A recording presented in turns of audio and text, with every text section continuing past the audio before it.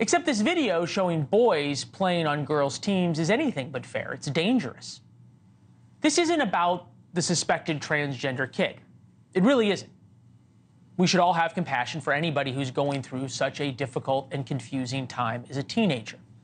So just put him or her, or however they would like to be identified, aside for a second. This is about all the other girls on the court. They also deserve fairness. There's nothing fair about playing against people born of the opposite sex who are twice one size. There's nothing fair about getting beat up on a basketball court where the referees live in fear of trans activists. There's nothing fair about a school where the coaches do the right thing only for the administrators to both sides their statement. Sylvia Hatchell is with us, former head basketball coach for the University of North Carolina Lady Tar Heels, the 5th most career wins in women's college basketball history.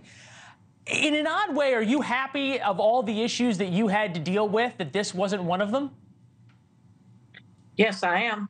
And I would like to pat the coach on the back for taking his team off and taking a stand, because playing against transgenders, it's not fair and it's not equal. It's not a level playing field. So the females should not have to play against transgenders. We're going to get to sort of the issues of where this is going in society in a minute. But one thing that's sort of bothered me from the beginning about this, especially when it's a physical sport, that there's so clearly a difference, right? Average male player, 6 feet, wingspan 5'6", vertical jump 28 inches. Average women's players 5'6", I think this is in high school, 5'2", and a 20-inch wingspan. There's no comparison here, and obviously we can see the video. This individual we're talking about is over 6 feet tall, clearly physically very different. Do you have any idea why young men want to compete against young girls? I don't get it. Well, maybe they can't be successful playing against guys, and so they play against women, just like the swimmer did against Brittany Gaines. So I don't know, but it's just not fair and equal. In '72, I was a sophomore in college when Title IX was passed. Title IX was passed to make things fair and equal for females, and having to play against transgenders is not fair and it's not equal. If you just made this point, if you're 6'5", you're 6'5". I don't care if you've had an operation or you're taking hormones or what, you're still 6'5". And the wingspan, I mean, it's just not fair and it's not equal. It's disappointing that we're actually having to go through this and debate this.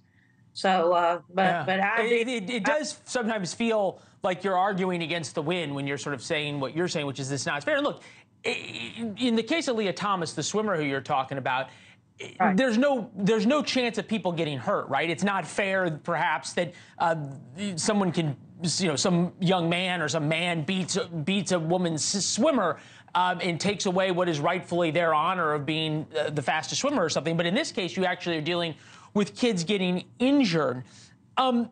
You've seen a lot of changes in sports, and obviously when Title IX was passed, it was extraordinarily controversial. Where do you see this going now? What has to happen, you think, for this to actually change? Well, a lot of states have already made rulings, but it's probably going to end up in the Supreme Court. I would see that it going there, but you're talking about, why would a transgender want to play, a male transgender want to play against females? Well, maybe he's not that successful playing against men, and he can feed his ego and be successful playing against females. So, but again, the injuries are there, and then also the opportunities for other women to be on that court and be playing, when the transgender is out there. But it's just it's just crazy, because it's not a level playing field on lots of levels. Yeah. It's interesting, actually, the polling on this has started to move, even among Democrats, because it is a political issue now. But there is a growing group, significantly growing group of people who are agreeing with you. Coach, it was great having you. Thank you. We're better for having heard your perspective on this. We appreciate it. Thank you. I've enjoyed it. Thanks for watching. Go to joinnn.com to find NewsNation on your television provider. And don't forget to click the red subscribe button below to get more of NewsNation's fact-driven, unbiased coverage.